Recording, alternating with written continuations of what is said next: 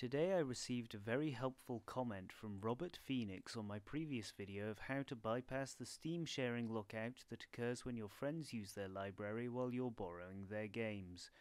Rather than having to force bind your IP and change your internet settings like I used to, Robert's method requires the use of a batch file which can be opened to block your connection to the Steam server within seconds. I've provided links to my Dropbox with the batch files you'll need. Once saved, a shortcut can be made wherever you want of these files and then set to run as administrator. A quick double click is then all you need to block Steam from the internet. Just make sure that, like in my previous video, you are borrowing a friend's library before you go offline on Steam.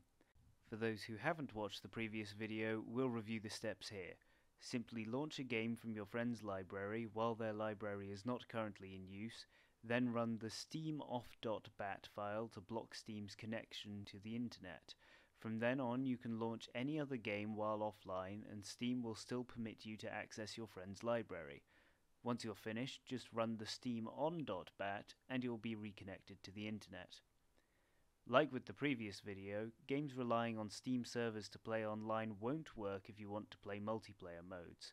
Some games will still work though, as they don't all use Steam servers, so there's no harm in trying them out. Robert kindly provided me with two example files for the most common router configurations.